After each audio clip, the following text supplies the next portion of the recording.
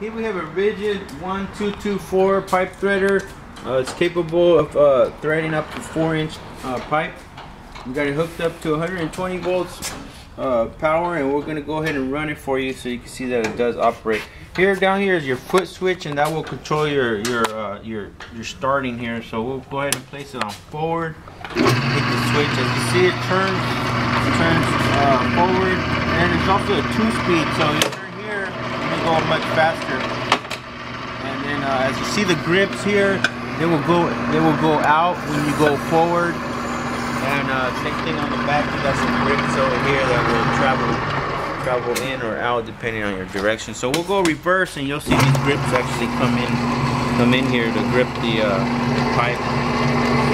These are your centering devices to center your pipe, and over here is your grip. So look on this side right here, you will see your grip going in,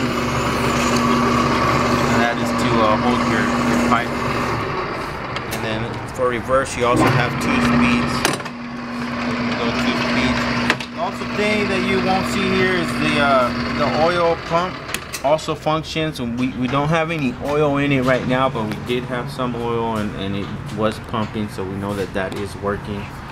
This is a good unit. I hope you guys make this a good offer. We'd like to sell it to the right person.